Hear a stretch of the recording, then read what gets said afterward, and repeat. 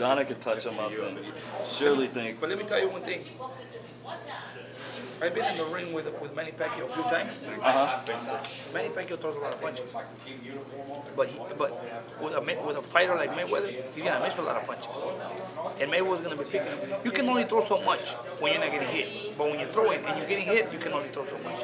And I think a lot of the fighters that Manny Pacquiao beat are the ones that come looking for him. Mayweather's not gonna look for him.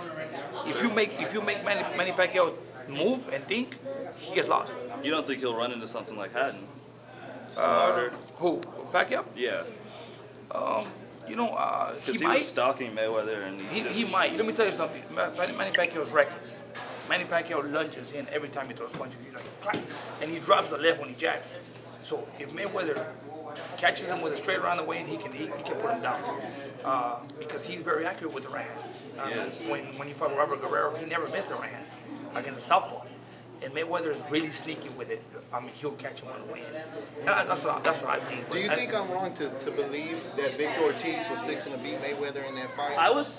I think Victor Ortiz was giving it to him. He was stronger. He was stronger. He was bullying. Victor Ortiz, he didn't have that heart. When he took two of his best punches, got back up, and then kind of was looking at the referee like, "Aren't you gonna help me? Aren't you gonna help me?" You know, when Victor came to me, and I asked him a lot of questions. I was very skeptical about his career, and I told him, you know what, you're gonna come here, you're gonna train. I'm not gonna baby you. I'm not gonna pamper you. I don't baby anybody. He looks to be baby. You know, not with me. And when he came to me, he tried to do things his way. Well, I'm the boss here. If you like it, fine. If not, you can leave. Okay, that's what you need. And that's why he looks so good. I made a big transformation in him in the last fight. But I want to ask him about the fight. He goes, man, coach, there was so much bullshit going on in that fight going into it. I mean, I was told to headbutt him. My corner told me to headbutt him on purpose, you know. But I mean, I don't believe everything everybody tells me. I just focus on my thing. You know?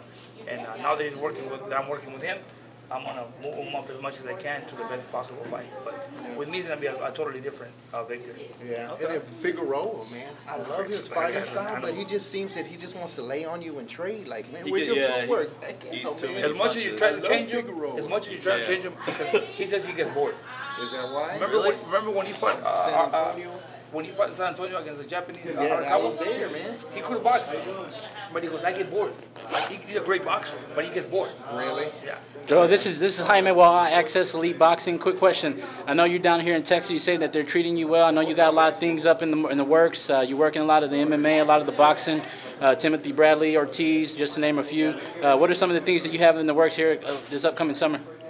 Well, I got right now Diego Magdaleno, who's, after his fight, I got May 7th, I have Diego De La Hoya fighting in LA, another up-and-coming good little superstar coming up.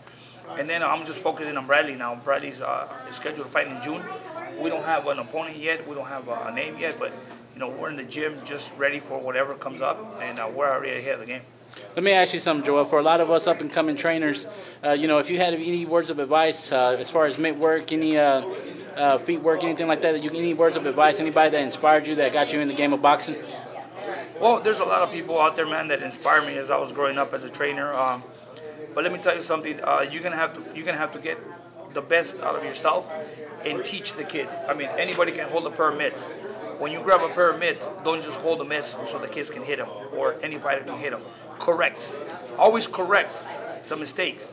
It makes a difference between somebody holding a mitts and teaching, because teaching how to hit mitts is not just about hitting. Anybody can hit them, but can you hit it right? That's a thing. Now, I know we were talking about a lot of the speculation here with the Mayweather and Pacquiao fight. I mean, we have some great weekend of boxing. We got Chavez Jr., we got Ruslan Matthysee, we got Crawford, we got Magdaleno. You know, the sport of boxing's coming up.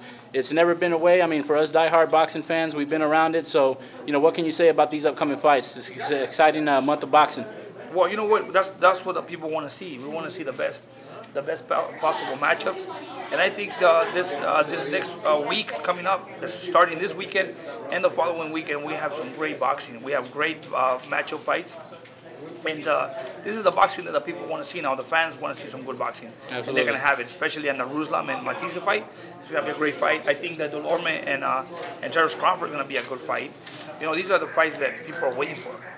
Let me ask you last question. If you had to make your three predictions with the Chavez Jr., Ruslan, and the Crawford fight, who do you got? Predictions. On the Crawford, I got Crawford. Crawford's a wall. Is a great fighter. He's a package put together. I mean, he can box lefty, righty. He keeps a real good composure. He can hit, and he can box. He has great angles, great feet. And on the Ruslan, you know what? If I have to pick, I would have to go with Ruslan.